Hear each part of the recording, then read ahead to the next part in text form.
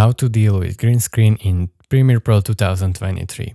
So as you can see, I have this green screen background animation and we want to blend with this green screen this video of Spider-Man. So what you want to do is go over here and click on this clip and go on effects panel and type in key, as you can see, as I did, and click on this color key and drag and drop it onto your green screen clip. Now, first thing you have to do is go over here and select this icon and click on your green screen, whenever on your green screen. And now, as you can see, this green screen color has been selected.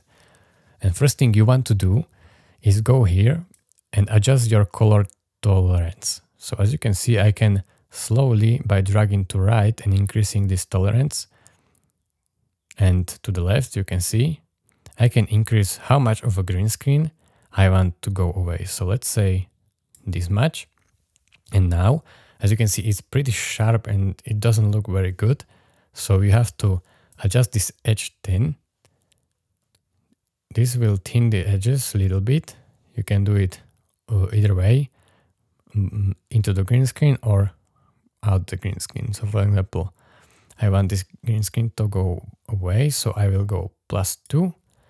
And then edge feather, which is the most important part, because that's what will smoothen it. As you can see, it a little bit blurs the edges, so it looks a little nicer as this. Now you can play it back to see if you did a good job. And as you can see, I think it's pretty good. I will just increase the edge feather a little bit and also color tolerance a little bit as well. And now when I play it back, as you can see, it is done. This is how you deal with green screen in Premiere Pro 2023. Thank you for watching. See you next time. If this video was really helpful to you, please consider subscribing and liking this video. Write me down in a comment what you want to see next and if it was really helpful to you.